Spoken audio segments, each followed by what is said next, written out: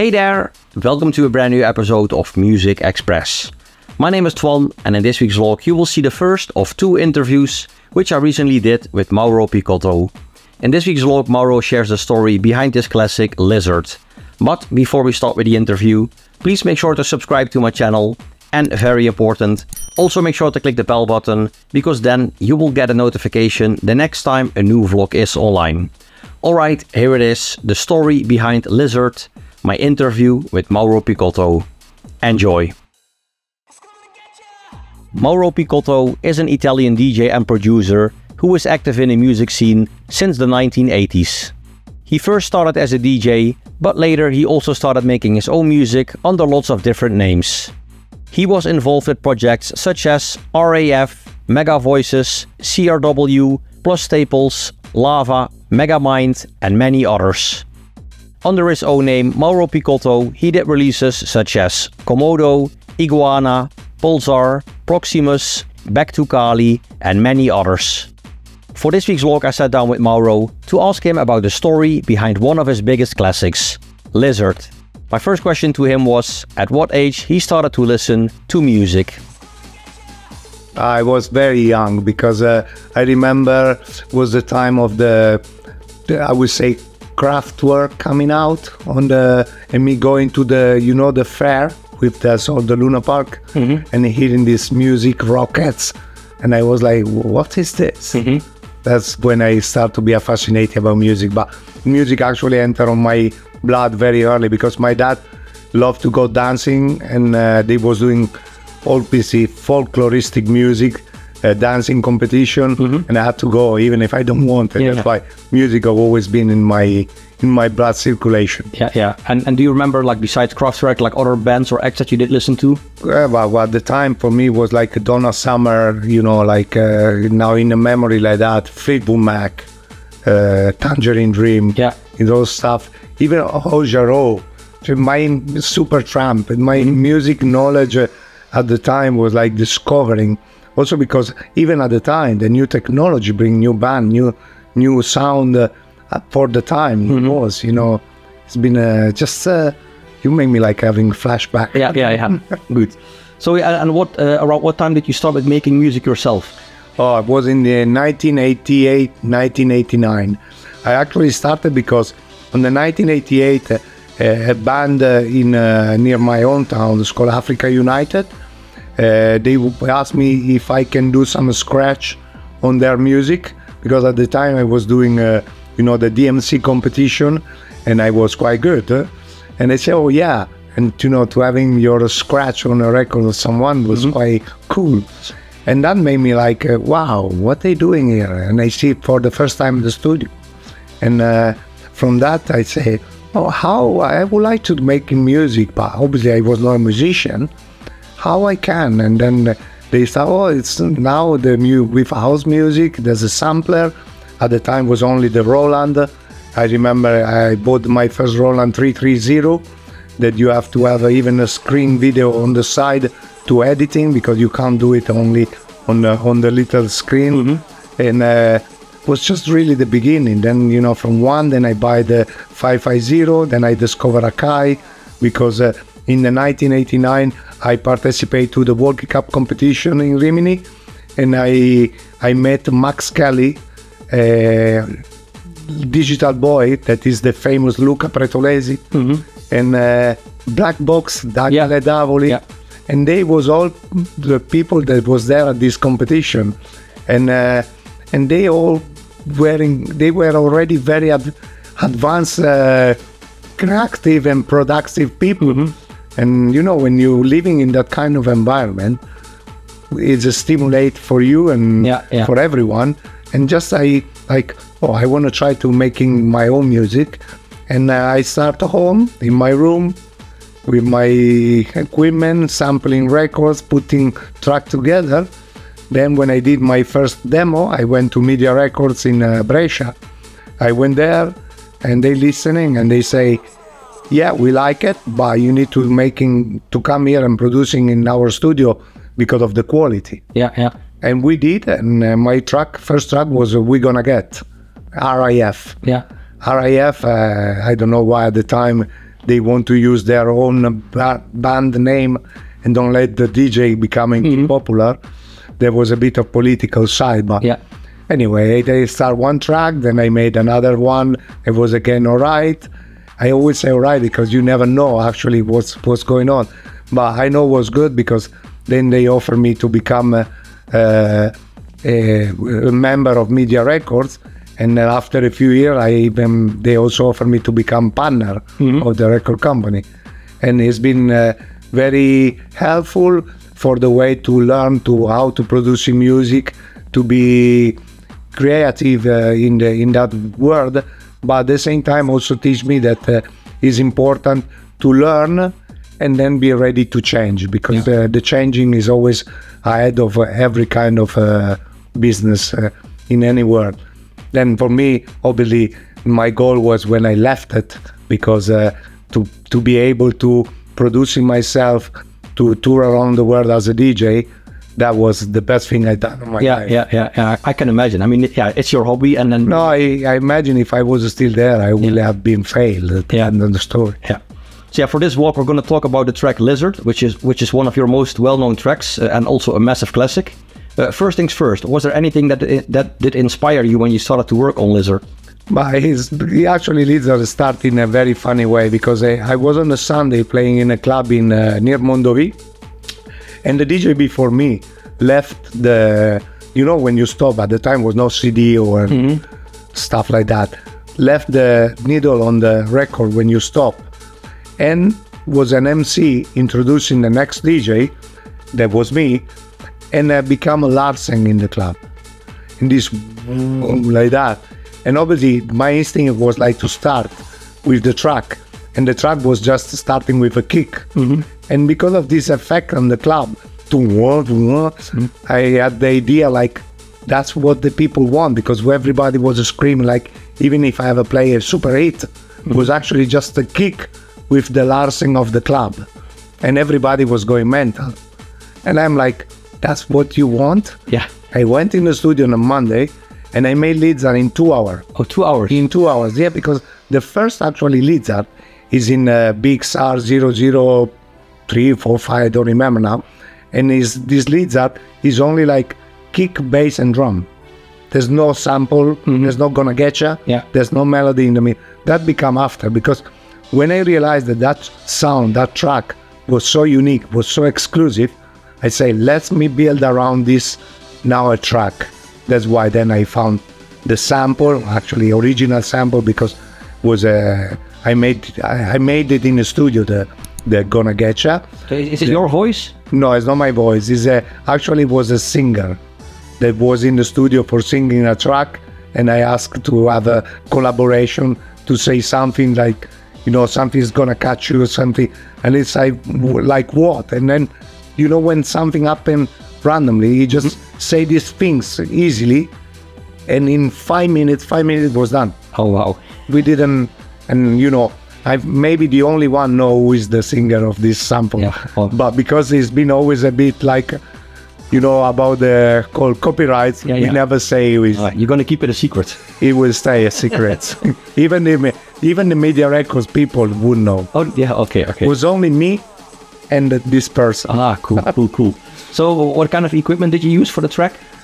Oh, the track was simple. The bass was a bass novation with the attack cut off to do him to move. Then we have like the 909, obviously classic kick with another. We always used to have like normally 2 kick. Then the snare was like more snare than just only 1.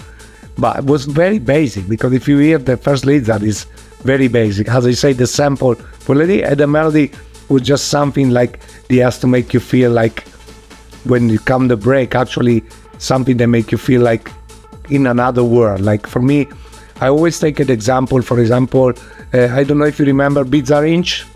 Which one? Sorry? Bizarre Inch was a track playing, and now I don't remember the title. That I remember this house track at some point stop and become super techno, super loud. And me, I like always this kind of changing the word in the music. Yeah.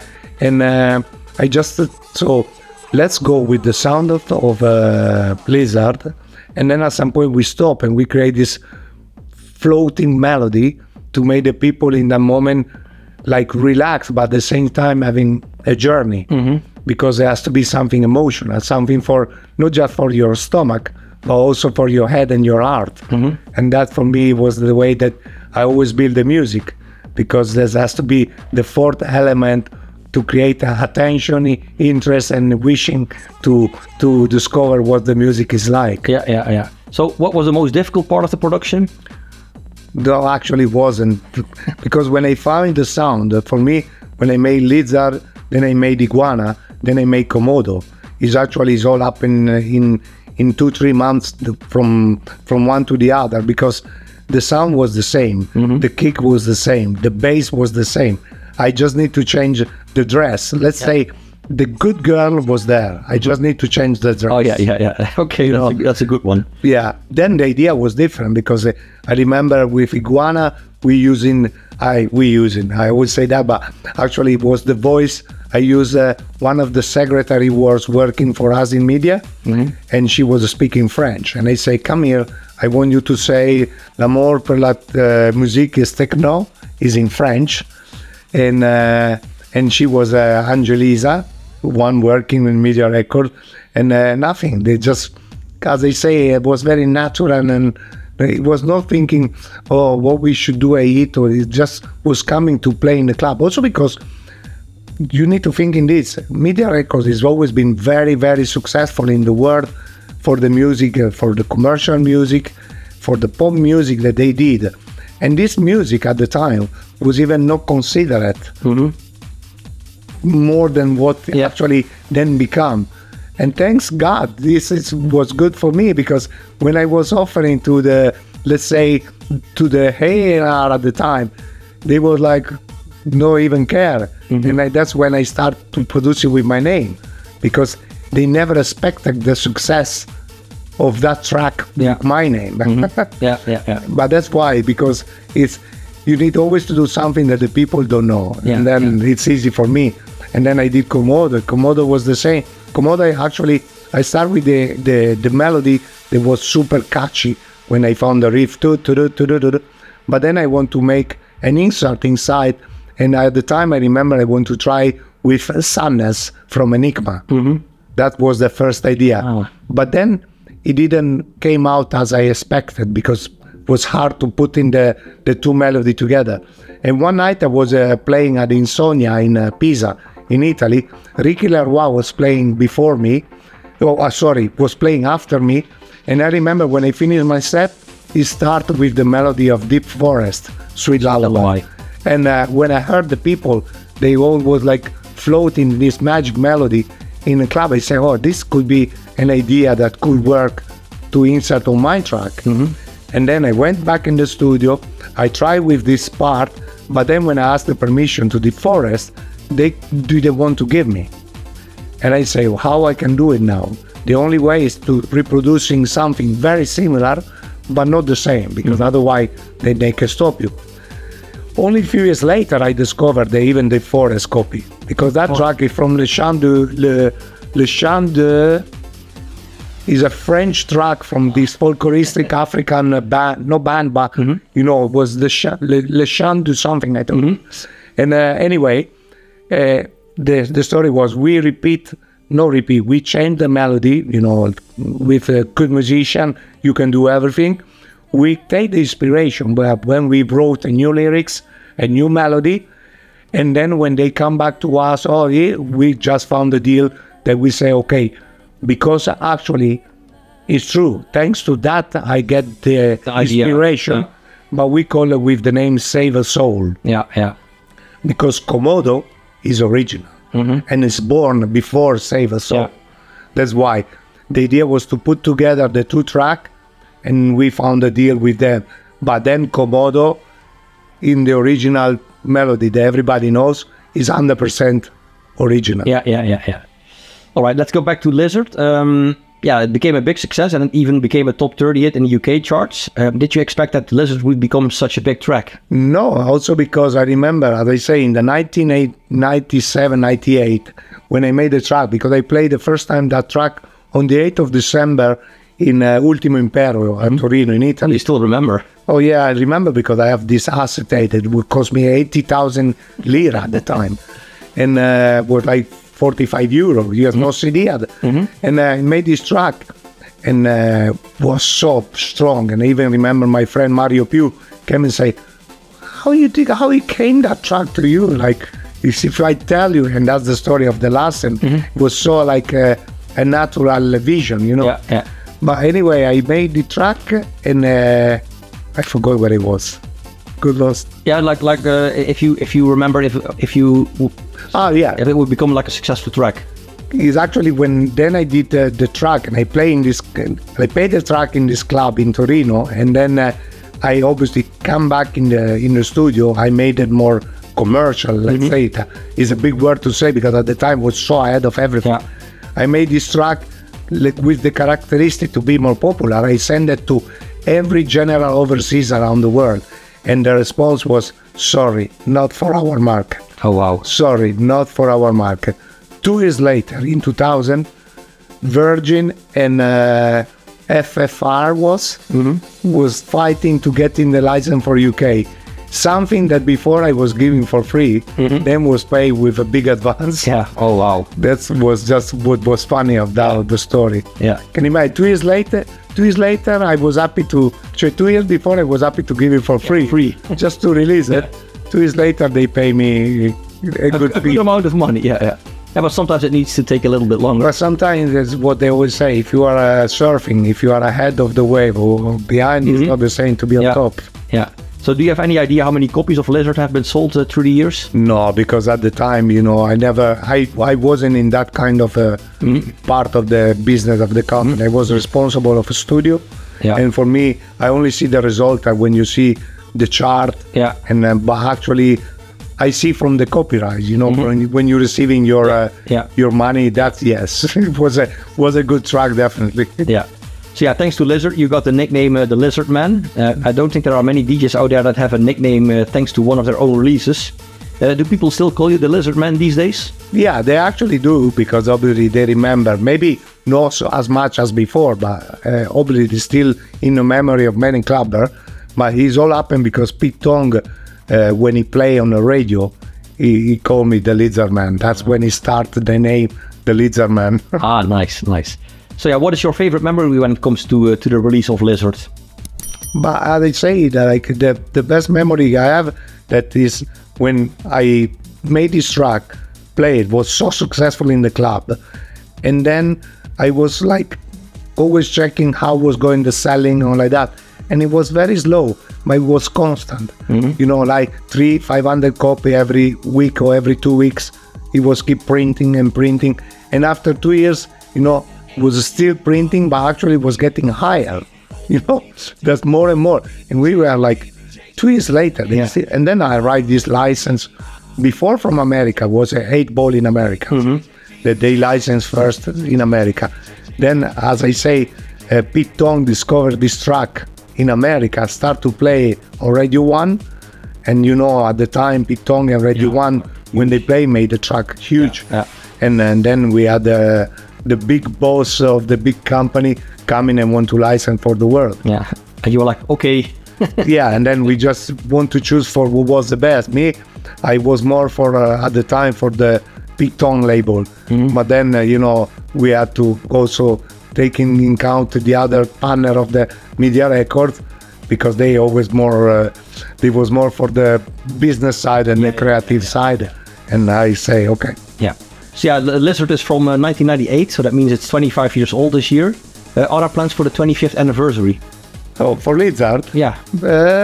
Actually, no, because for me, when something is gone, it's gone. Yeah, yeah. You know, I'm not a nostalgic or people like that. As for me, I always looking for something to discover new, and there is new music.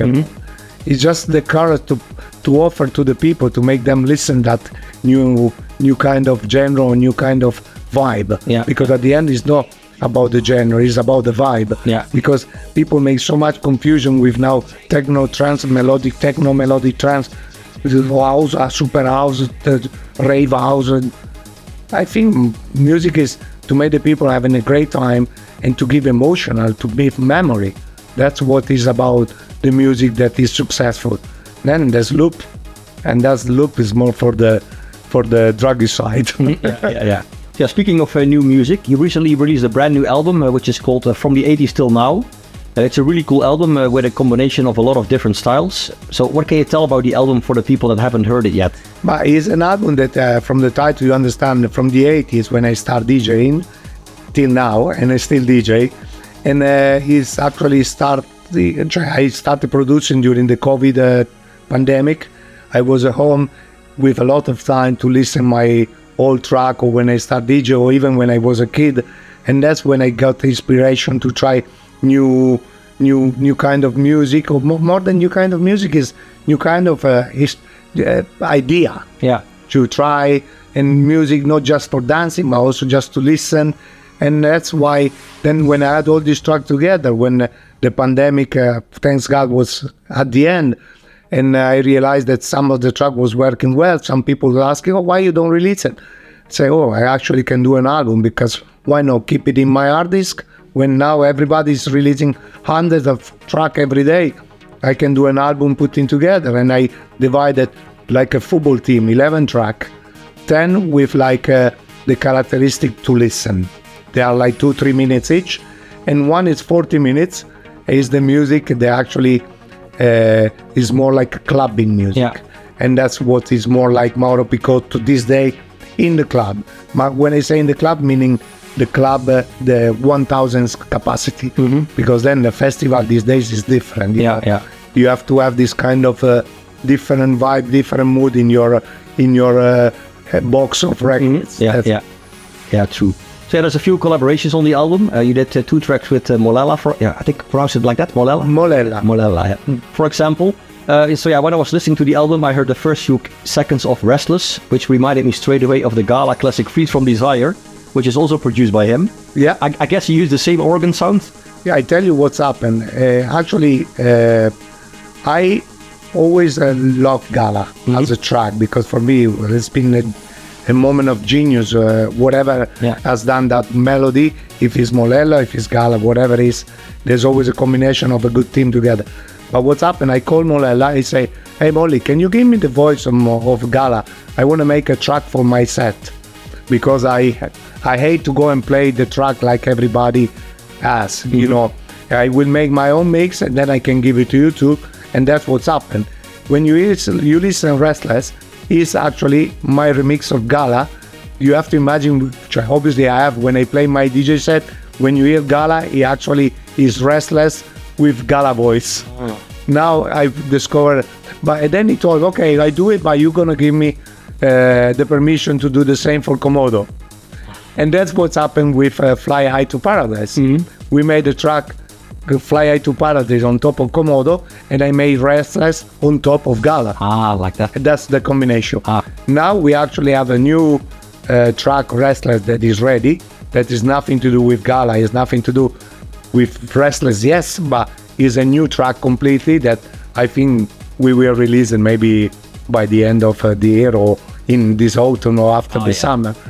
But anyway, it's a good track. That's why keep it in our hard disk? Yeah, exactly. So you already said like you cannot really play all the tracks from. Yeah, but Molella is a very talented guy too, from Italy. It's not a case that he'd made more than one hit track in his life. Yeah, he did a lot. You know, if you check his discography, he's a very talented guy, and they're still very successful, because he's him and other 4 top DJ in Italy. They always playing for this radio. Now before it was Radio DJ. Now it's M2O, and they always touring together as Albertino, Molella, Fargetta, and Prezioso. And together they doing show there, like actually the biggest show that you see at the festival here. Nice. They look like they are our Italian house mafia. Oh yeah, that's a good one. Yeah. So I can imagine you cannot really play all your tracks from the album in your sets. So are you planning on remixing some of the tracks so they will fit in your DJ sets? Oh yeah, definitely. But I already have stuff like that, because obviously let's say in 2005, when I moved to the dark side of pure techno with my Mega Night in Ibiza, I was like not keen to play my old track, because obviously it was nothing to do with what I was doing at the time. And this upset a lot of fans. because they was like, oh, can't believe in you do that. But as I say, I'm not a nostalgic person. For me, when something is finished, it's gone. You know, I start a new chapter, and that's what I've done at the time. But now, because I'm touring again a lot, even if for me it's a lot, for others maybe it's not enough, but as I say, until November I'm fully booked, and I don't ask for more. But I did some edit of my track, remixing with the new sound that of now, the machine of now, and I did like my Komodo leads are Iguana, Proximus, like this, like that, a Pulsar, all together in like 6 to 12 minutes. It's like a mashup, like a Megamix. Yeah. And it's actually Megamix of the original. That like that, when I go and maybe it's a festival where I can only play for 1 hour, I can give what I know the people want to hear from me, and the rest I can offer what the DJ should be able to give every time they play. Yeah. That's what for me. Oh, that's clever. You play all the big hits, you know, and but everybody is clever, yes, but at the same time was the way to make me enjoy. Yeah. Because this work for me, that has never been a work, is a passion. If I don't enjoy, I don't see the point to go and do this. Because, as I say, I never work a day of my life when I'm DJing. Because for me, it's so much fun. Yeah. You pay me for the time that I left my family, my house, like everybody when they go to work. Yeah. The difference is that when I actually work, that is free because it's so much fun. Yeah. So are you working on new music as well? Yeah, I'm already doing new stuff that I actually just yesterday sent a few tracks to a few friends to testing as well, and but obviously are just how do you call it, in promo. Then maybe nothing happened, but it's quite unique sound that we give it to a few DJ of that kind. Like for example, we send 2 tracks to Laurent Garnier, and then unlucky at the moment he can't play because obviously he has some health issue. And but it was nice to receive an email to say that very cool tracks, thank you so much for sending. You know, it's about people that has that mature taste, that understand also not just the commercial music, also who try to go for new boundaries. Yeah, that's why. So is it more techy or? It's melody, but at the same time is a unique sound, because even a snare or a hit-act is not the one taken from the 909 or like that. It's all like made with noise. Yeah. Like Riccardo Ferri, when I do techno music, I always like to go with him because he's a genius for me. Because he's someone that he doesn't accept compromise in the music. Cioè, for him, is obviously he signed with me some of my hit track, but he know that he hate that track. But it was a way to always keep the team together, you know, because then when I need to do something more clubby, more cool, I need the help, because you know he can find me the vibe or the sound that I want to recreate for that music. He's the perfect guy, for example. But these are tracks that, as I say, are not being released, are just on my hard disk. Yeah, and 5 vinyl that are being distributed, 1 to Sven, 1 to, I still have to give it to another DJ, 1 for Amnesia, the Villalobos people.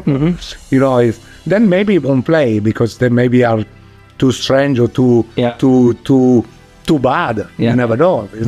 But I think they are a good track. Okay. So what else can we expect from you in 2023? As I say, we will have some new track coming with Molella, because obviously we will release some of the track that we're working on. And then, who knows, maybe it's collaboration with someone else, yes.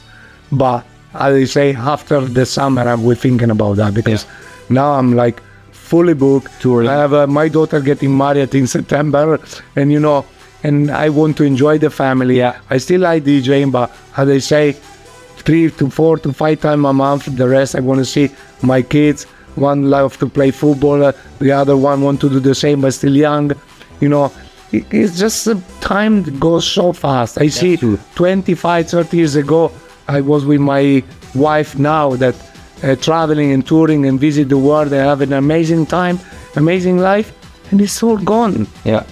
You know, at that time go too fast, and now I want to be nostalgic. I want to stay with family and be careful. Before, music for me was number 1. Now it's number 2. Still very high. But it's number 2. Family first. Yeah, family first, yeah. So what kind of music do you listen to in your spare time? Oh, I don't care. I have like a noise gate on my ear. Yeah. So actually, I enter in the car, even my wife, they live in the car with the radio. And me, I even not changing the channel because it's like I managed to have such a... When I want to listen, I listen. When I don't want to listen, I actually...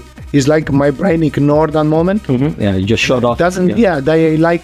I don't care. Yeah. Like whatever happened is like... for me, don't exist. I don't know if it makes sense. Or maybe I just forgot straight away, thanks God. Yeah. I managed to have this characteristic that is something that's good, or I like it, or it stay here, it doesn't move. But something that is not good for me, or I don't care, it just don't exist, it's gone. Yeah. I forgot straight away. Yeah. So far, I've only asked one other Italian person this question, but the last question, pineapple on pizza, yes or no? No, definitely no. Definitely no. Keep the pizza as it is better. Yeah. So what is your favorite pizza? Simple margarita is the best, and sometimes I like with the mushroom, but I think the normal margarita is the best. Okay, good. Well, thanks a lot for your time, and good luck with everything. Thank you very much. Thank you, Muzikxpress. See you around the world. Ciao. Alright, that was it. This week's vlog, the story behind Lizard, my interview with Mauro Picotto. Mauro, thank you very much for your time. Much appreciated. Thank you for watching. I hope you enjoyed the vlog. If you did, make sure to give this video a like, leave a comment in the comment section below, and very important, make sure to subscribe. Also make sure to click the bell button, because then you will get a notification the next time a new vlog is online. And I did a second interview with Mauro. In that one he will share the story behind Komodo Save a Soul. That interview should be online in a couple of weeks from now, so make sure to stay tuned. Once again, thanks for watching, and until next time, bye bye.